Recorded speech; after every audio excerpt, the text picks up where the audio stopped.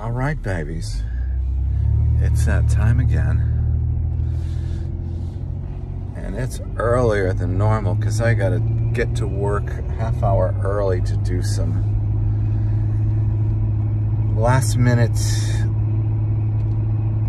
work that got thrown on me yesterday.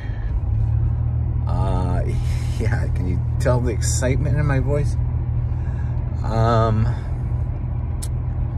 So God is still good, of course, and God is helping me deal with the nonsense. Didn't really, I didn't really do a good job representing him when I got the news yesterday. Oh my God.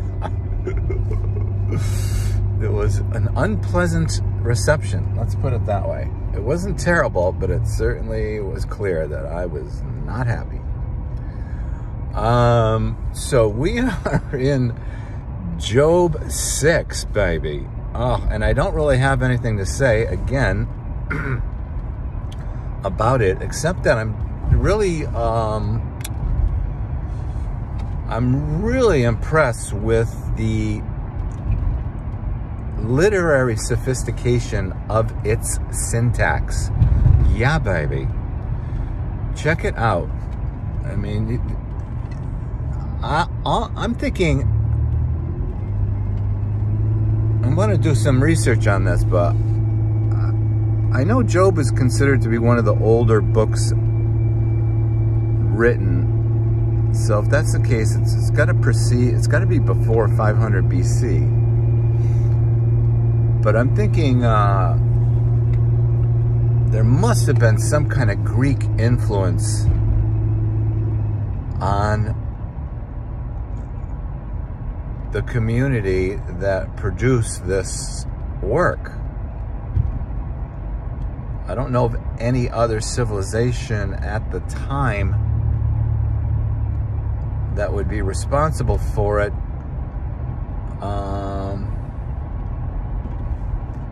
You know, I know the Egyptians were a advanced civilization, but I don't know. You'll have to read it to see what I'm saying. It's hard to understand. It's very dense in its poetic symbolism and word choice. That's why I'm thinking it's my first thought was that of Greek influence. But anyhow,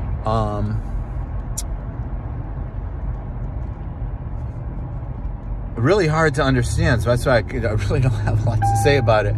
But it's really kind of just Job replying to his friend and just saying, you know, say what you want, but I am still being a righteous person before God, in spite of all my physical calamities and livelihood and everything being taken away. So, yeah.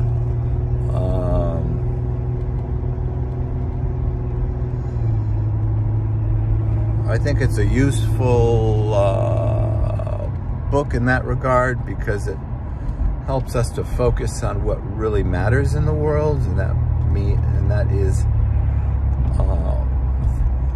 focusing on things that are eternal. Eternal being those things that will never end, like love, joy, peace, wisdom, the attributes we usually consider to be the best expressions of who and what God is, and that being our heart's desire is to reflect that in the world, and so much so that when everything else is taken away, we still have our joy, and we still have our meaning, and we still have our purpose. And all the more remarkable, you know, in in my opinion, you know, prior to the advent of God's Spirit being available to us following Jesus's death and ascension into the heavenlies. And the reason I hesitate on the word resurrection is because I don't really care if his body was resurrected. I don't care. He was the first fruits. He was the first one to pass into the afterlife and to grant us full access to God and the ability to be transformed. Why do I say that? Because we have writings of the disciples who had extraordinary conversions, and in my own life, I'm an example of an extraordinary conversion, and millions of people after that. So that's why, to me, there's evidence of the afterlife. There's evidence of power and anointing in the name of Jesus. So there's so much evidence that, you know, it's almost like you have to have more faith as an atheist to not believe than to believe. That's my position there. So to me, it doesn't matter if his body was raised or not. He died and he became available to us just like we're going to. I mean, how many of us think we're going to be, our bodies are going to be raised?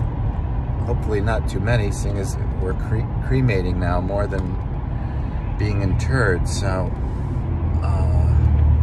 yeah, baby. So what else happened yesterday?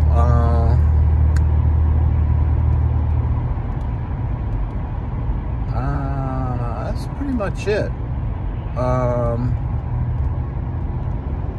As far as my prayer time, now when I say prayer time, I'm referring to setting aside time where I'm on my face, so to speak, before God, and looking for a word or something that he might want to say to me directly as I put everything else aside, as opposed to praying all day long. I mean, like I've said before, if you put yourself in the posture of being continually in communion with God, because he is alive and living in you, it's really not that hard. You just have to set your mind to do it. It's sort of like, you know, inviting Jesus over to watch a movie, and you look over next to you on the couch and, oh yeah, there he is. It's kind of like that. It's just like, you just have to open up your eyes and see who's around. Jesus is around. So the prayer, in this prayer moment, I had a little thought of like stepping out in church and like delivering kind of a prophetic vocal singing utterance, which would be quite striking, which I could do at a moment's notice. The prophetic part is really up to the Spirit. I can't just turn that on, but you know, if I put my attention towards God and, you know, praise him in a sort of a spontaneous song of praise, he quite often will give me words that to me suggest a prophetic quality to them. So I'm thinking at some point I'll be doing that in church, and people will be like, oh, so God can bless the gay guy. All right, have a good one.